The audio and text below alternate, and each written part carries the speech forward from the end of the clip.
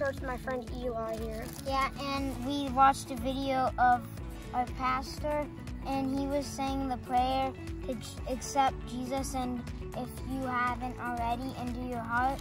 And Skyler, my friend that lives in my neighborhood, he came to church with me, and he said that, and at home he prayed about it too. So basically what I did is he took me here for the first time, and I just had a really great time. And then at the end of the day, we had this video of someone accepting Jesus into her heart.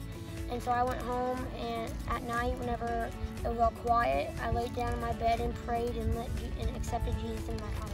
So I said, "Dear Jesus, please accept me. I'm sorry for all my sins. I should not have done them, and amen."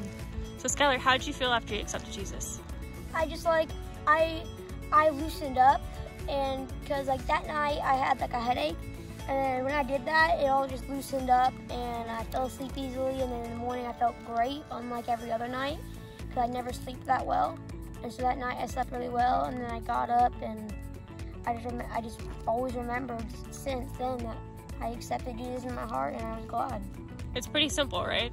Yeah, Yes. really simple. Admit all your sins, and you have to tell someone, and tell Jesus and God.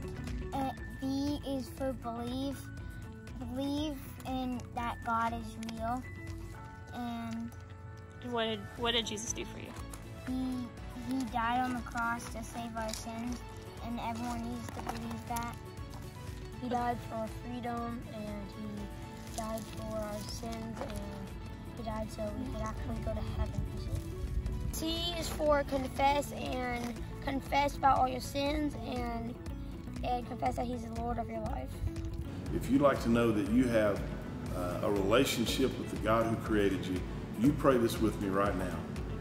Dear God in heaven, thank you for loving me, and thank you for Jesus. God, I know I'm a sinner.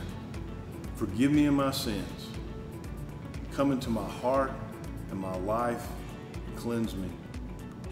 Today, I place my faith and trust in Jesus, your Son, who died on the cross for me and rose on the third day so that I might have life. Today, I trust Jesus, and I confess him as my Lord. Amen. Now, if you prayed that prayer just now and you meant it, everything's changed for you. Your sins are forgiven.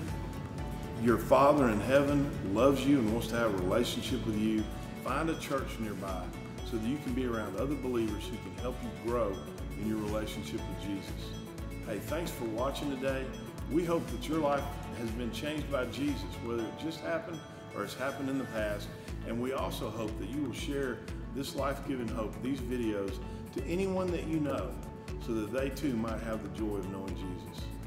Blessings to you and everyone that you know, and hope you have a great day.